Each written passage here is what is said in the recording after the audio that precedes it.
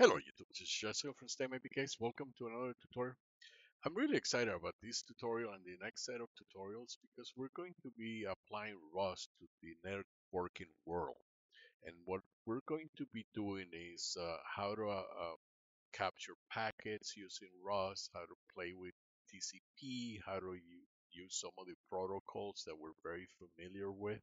The way that the reason that I'm able to be making this video and you are able to watch it is because we're using these tools, right? Some of them we know about, we hear about them all the time. Some of them we don't, maybe we never heard of them.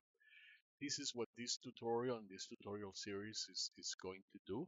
Is you know, apply Rust to working with these tools. This book that I have here, this book came out a few years ago, many years ago, about 10 years ago that I remember. It's a great book. I go back to that book all the time. It's everything, even though it's over 10 years old, everything that he talks about there hasn't changed much. Linux hasn't changed much in the last 10 to 15 years. Really changed. I mean, there's a lot of stuff. People are going to say, yeah, Android and all that stuff. Uh, yes, but the things under the hood have not changed much from what he talks about in that book. I mean, the protocols are the same. The OSI model, sometimes you're gonna be hear it refer as the OSI model, or sometimes you're gonna be referred as the TCP/IP model. They just group the layers differently. They name them differently, but they're basically the same thing, but called differently. The OSI model has 7 layers. The one that I'm using right now as I communicate to you and I'm making this video, I'm using an internet browser because I'm showing you this, and I'm getting data and then interacting. So I'm using the application layer, right?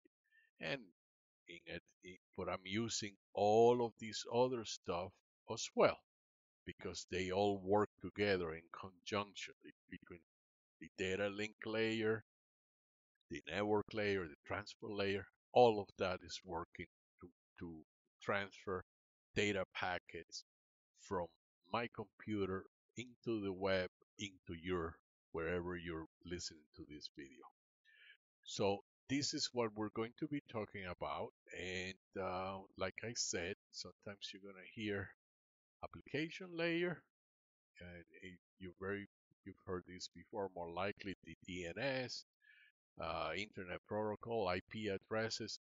Like we all have an IP address. Every device, digital device that gets on the network has an IP address, and this is what you get when you say, let's say, if you have a tool like T-Shark, you can right now use this command, and it's going to grab, if you run it on what they call it, I think this is promiscuous mode or non-promiscuous mode or whatever. You're gonna see the protocols, the ICMP, and if you're not familiar with what these protocols are, you can go, let's say, uh, yeah, let's go here. Did I? No, here. These are all the protocols. You're gonna see that right now, as I open that terminal, you're gonna see TCP, ICMP. If you go down, you're gonna see there's all crazy stuff here. There's a lot of devices in my house, so good luck trying to figure out this stuff there. Some of them you're gonna see, well, we'll get more into detail on that when I explain the code. But for now, let's concentrate on what these protocols are. That's TCP, that's the one that I just showed you, is the transport layer. ICMP is this one right there. And you're gonna see if I run another command, for example, I do, yeah, let's do that one. You're going to see these commands, right? These, you're gonna see the protocol. You're going to see the address. This is my computer. That's the port that I'm using. And I have 50 different things open. So this is what that means: establish and listening on the protocols and all that good stuff. And then I have kids in the house, so they have also stuff open. So it's all kinds of stuff, right? So that's what's happening under the hood. Um, but how do they work? So that's what we're going to be doing. We're going to be showing you when you enter these commands. For example, let's do this. Let's clear this. Let's do ARP A. And I'm waiting. Boom. So this is what is called the address resolution protocol, and is just taking all the addresses that are in this particular area of around my computer. I don't want to get too much into it. Just keep it simple so I can explain it. So you're gonna see this is the gateway. More likely this is my router. That's the gateway. Is a 01. So more likely that's the MAC address of one of my routers. Then you're gonna see the computer. This is my computer that I'm using right now, and that's the MAC address of it, and so on, right? Um, you've seen this before. If you've done any networking, this is what's going on under the hood. This, this is part of the data link layer that we're talking about here. Here you're gonna see P2 tunneling, like actually, did I show you that? Let's see that other one. Nope, that's not the one. This one. Okay. This one has the interfaces. This one, if you're in the Windows world and you run this command right now, ipconfig is going to give you this. If you are in the Mac or the Linux world, it's not ipconfig. You need to enter ifconfig, and it's going to give you the interfaces. These are all the interfaces. It's gonna tell you the flags, the MTU, or the limit of what that particular one is set at, whether it's 60,000, 1,500, they vary, right? You're going to see what is this other stuff that I'm not using right now. That's why they're not up. Some of these other stuff, but the most interesting one that it's got the most traffic, of course, because I'm creating this video, and I also have this open, is going to be this guy. So this is the Ethernet, and it's up, it's broadcasting, and it's got all the good stuff, but it has the MAC addresses, the 6. It's going to have my particular one for now. This is the address that it has. This is all local. This is not my external address, as you know. This is just local for my local network in in my area, in my house, right? But it's completely different for you. It's going to be different for. Is it going to be 172, 168, 192? It varies, right? So this is what's going on. These are the interfaces. So we're going to be using Rust in order to do this, but be able to create an application that you can have total control over it. Because when you do TeachArc, we use TeachArc, Wireshark, also all of these tools, a lot of it is in a black box, so you don't know what's going on under the hood. I will show you how some of these commands, where they come from. So you know when you enter that command, you will know exactly what's going on under the hood. That's what I'm going to do in this tutorial. So for example, if we open the code, you're going to see here, um, this is a basic ROS program that is it's basically just a data link. Let me just close all this other stuff. Just gonna confuse you. Okay, let's just talk about these. These are the ones that I'm going to be talking about. So what is happening here? This is, if I run this code here, you're going to see, clear. Um, let's just run it and then I'll explain over it. If I run it, I have to run it as sudo because I'm having access to stuff that they don't let you touch unless you are super user. So I'm going to enter my password because you're getting into areas that you're not supposed to be in.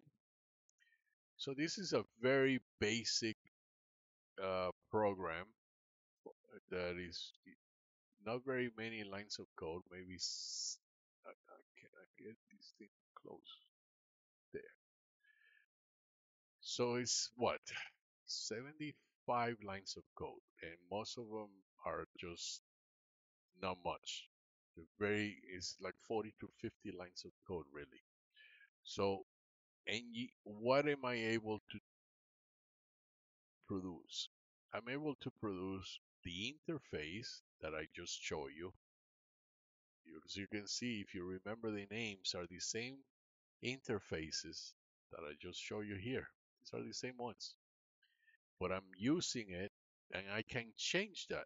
I can do whatever I want, whether I want to use these different one and all that. It's telling me which ones are up. I show you that one. That one was not up, was false. It's not running. I show you the internet one. This one is up and running. So all of that is coming just for those 50, 75 lines of code. And this is just one piece of code. But let's say that you want to use something more graphical, user interface friendly, right? So I have another snippet here, and instead of that one, I'm gonna call it graphical user interface. And now, look at that. Now I have all the layers, all the interfaces, but I have a drop down and I can choose which interface I want to look at. Like I show you the Ethernet, let's choose this one. And I also have a drop down that tells me, do I want address resolution or do I want virtual local area network? Do I want point-to-point protocol? Do I want tunneling?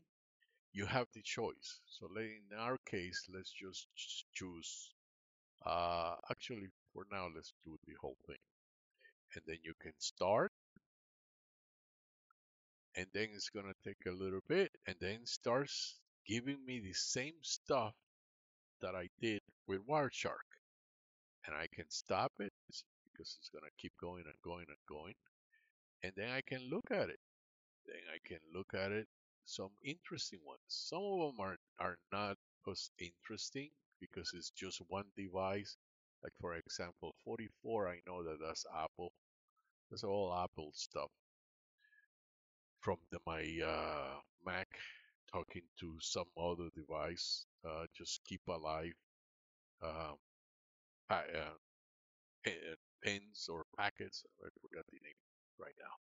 So that's just a keep alive. But the ones that are more interesting are these guys because this is the data link one. This is the ARP protocol, the address resolution protocol that I just showed you. And it's basically what's happening here is that this is a request and there's a reply. So my my router is basically saying who has address such and such. So for example, the request is who has address, this is my gate router speaking, saying who has address 000, who has 192.108, and then there's comes back a reply saying my computer saying I source MAC address computer number so and so have this IP address. That's the reply. This is what's happening under the hood. And I just show you how easy it is to do with a, this one is a many more lines of code because you're doing the graphical user interface. But this is what I'm going to be showing you how to do this in the next tutorial. I'm going to show you how to do the first one, just take terminal base, and also how to do this in the on the graphical user interface. But I'll do that in the next tutorial. This is the end of this tutorial. If you like this tutorial, click the like box and subscribe to my channel, and I will see you next time with another tutorial. Take care.